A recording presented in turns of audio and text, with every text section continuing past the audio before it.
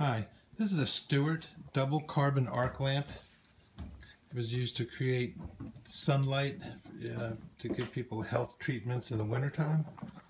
And it's from, I think, the 30s. It's kind of interesting. It's based on a kind of lamp that was actually used in buildings. These carbon rods. You can see like the white one on the top and the black one on the bottom. There's a pair. And when brought together with some high voltage, I guess it's high voltage, high current, they create like a weld arc. So I'll show you how this thing works. They were using stage lighting for quite a long time. It's supposed to be polished aluminum, so I may have to clean it up.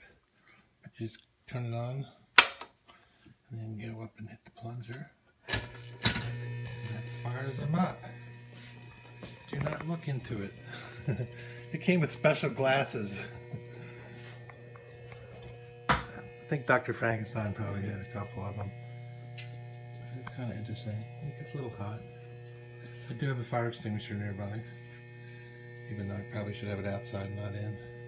But there it is.